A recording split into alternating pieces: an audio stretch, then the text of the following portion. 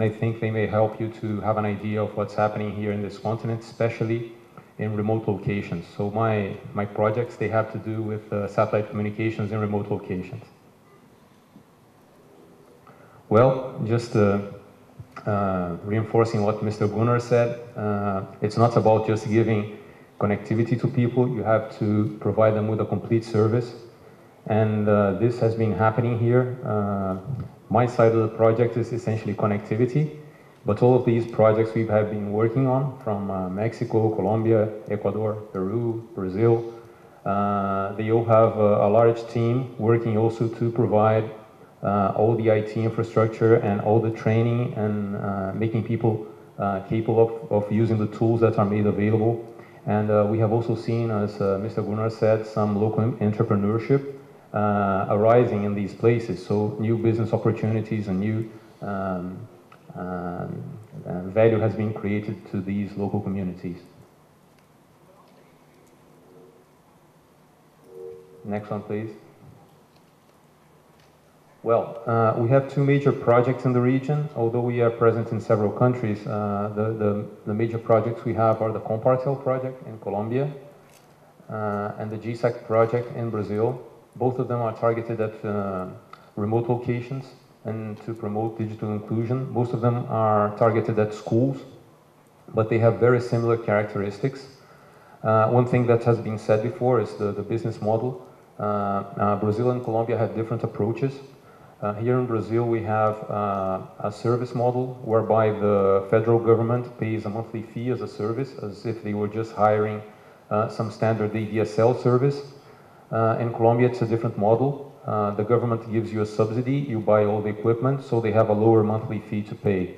And also in the Colombian model, they have a share type of subsidy model whereby the government pays a portion of the monthly fee and the local institution pays another portion. It is true what Mr. Cerf said about the cost of satellite communications, but these costs have come down. And when you compare to some other costs which the local schools or institutions have, although they may have a satellite connection that's much more expensive than ADSL connection, it's sometimes cheaper than the power they're paying in the school, the electrical power. So it's not an absurd fee for someone to pay, but it's higher than other ADSL costs. So essentially all these projects are like full turnkey projects. You have to cable the schools, you have to provide everything. And behind our work, which is essentially a connectivity service, we have all these people who come and train people to use. And there's something funny in this, because they say they are mostly concerned about training the teachers in these schools, because the kids learn by themselves. So really they have to go there and train the people who are taking care of the schools. Well, this is just to show you some examples of installations where we have these antennas installed in the schools, and the typical, oops. Can I come back, please?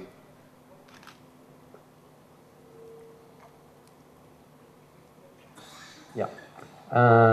So this is a typical installation we have with some computers. Depending on the site, we may have from 1 to 16 computers. And typically in these installations, we share although it's installed in a school, many times they open up the telecenter for the community. And I just showed you the following slide, but I'm going to ask you a question before I follow to the next slide.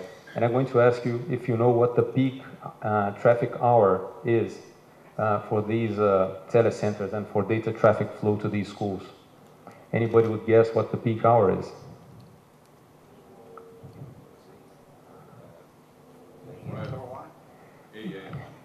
What? 5 a.m. Yeah, please show the next slide. The peak hour is from 7 a.m. to midnight. It's peak, it's totally flat. So I took this yesterday.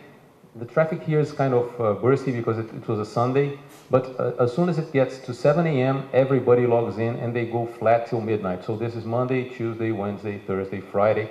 Saturday, they hang out at night, go and have a beer, and this Sunday. So traffic is flat, and we thought, why are these guys using all the bandwidth? So we thought it was a bandwidth problem. It's also a computer problem. They do not have many computers, so they have to arrive at 7 a.m. in the school so they can log on and they stay till midnight. So this is the image of what's happening here in Latin America. People are really logging on, and people think that here in Brazil people just want to play football. They also want to access the internet, and this is the major proof here. So next one, please. This is an overview of the Colombian project. We are working on the northern zone of the country with about 3,000 sites, which are schools, municipalities, hospitals, and military garrisons. So this is the Brazilian project. The Brazilian project has more or less the same size of the Colombian project. It's for 3,500 schools and also covers hospitals, military garrisons, so they are very similar. It also has an IP VoIP service, and really people are using VoIP, but they're more enthusiastic about using really the data part of the service.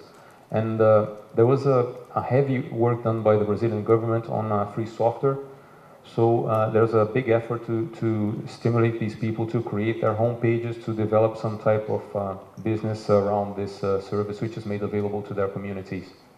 So this is the Brazilian, and so people have their mail servers and file sharing, discussion groups, and all the services. Essentially, there's a development group which does all this and using free software.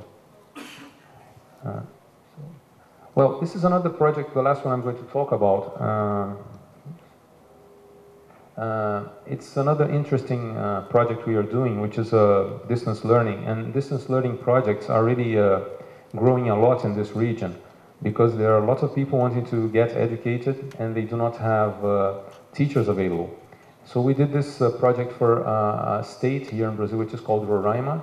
It's really in the north of the country. So everything that's north of the Amazon, everything gets more difficult here because infrastructure is really scarce. Even energy, to get electrical power here, they have to buy from Venezuela, which is our neighbor in the north. So it's a remote location. And what was happening here is that if you have a teacher who graduated when she was like 19, 20 years old, and she went to this place, when she was like 50, she would still be a teacher, and she would have no, would she be updated? Would she know, she was really in a remote location. So they did this project. And this is catching up in other states, which is kind to train teachers and to make them more up to date because really they are getting outdated. So, and we have done this in using the internet. Also, some people from universities in the south of the country can just log into the internet and they can do video conferencing with these remote locations in this remote region of the country. And everything's done over IP with interactive video, or it can be just a one-way video, but it's a platform we host and is used by all these people. So, the last one, please. Just a conclusion. Latin America is experiencing a significant growth in digital inclusion and distance learning projects. National administrations perceive such initiatives as a strategic step in the development of their economies. And in our region here, satellite is playing a key role, essentially for remote locations. Just for you to have an idea, we are talking about 3,000 sites in each of these countries. In Brazil, they are going to expand the satellite coverage to 11,000 schools. We have over 300,000 schools. So this is just for essentially for the farthest locations, because in urban areas like Rio, people are going to be using ADSL. And digital inclusion projects have evolved from simple internet connectivity programs where you just gave a port to these places to full user-oriented and integrated networked IT services. So both in Colombia and in Brazil, we also run help desk services so people can call and also solve their IT-related problems. So thank you very much.